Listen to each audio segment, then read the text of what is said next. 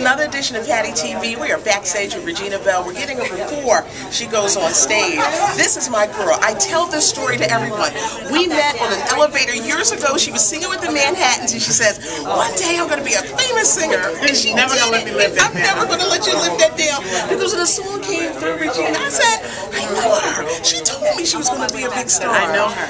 I know her. And we got her. The great song, Show Me the Way, Baby Come to Me, After the Love is Lost and Shine, Make It Like It Was, God is Good, all the time. How you doing? I'm good, girl. It is so good to see you. It's good to be seen. How about that? Oh my gosh. 5 kids. 2 kids going to college. 2 grandkids. Husband a minister. She's a first lady. Yeah, she's first lady. How has your ministry been going? Wonderful. It's wonderful. We started out 3 years ago with 20 people, and up to date we have 225 people. And so that's encouragement to anybody out there who's in ministry and who's wondering if God will multiply you, because He will. It's been a trying year, but you've been blessed unbelievably. Unbelievable. You're waiting for having a tumor in your brain. Look how good she looks. Look how good she looks, and look what God has done. It is. You are a living testimony. There's so many people going through illnesses, going through things, but God gives you a gift.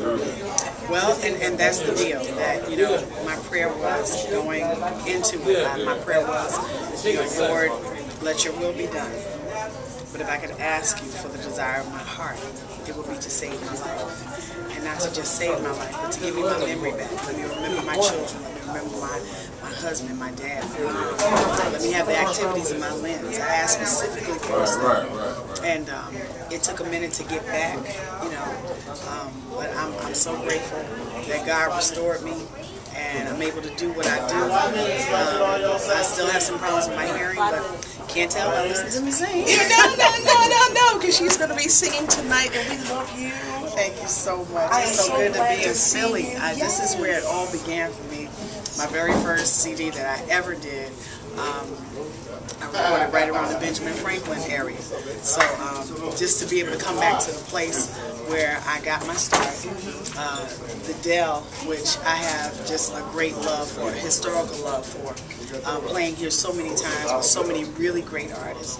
So I'm really honored to be back here, and with my girl. And the newly renovated Dell East. We're having a great time this summer. She's back. I keep saying Robin Hood, and everybody's like, no, it's the Dell Music Center, but it's totally renovated. So if you haven't seen it, do yourself a favor. You don't want to just hear about it. You want to say that you were at the Dell backstage with Regina Belle. Love you back, girl.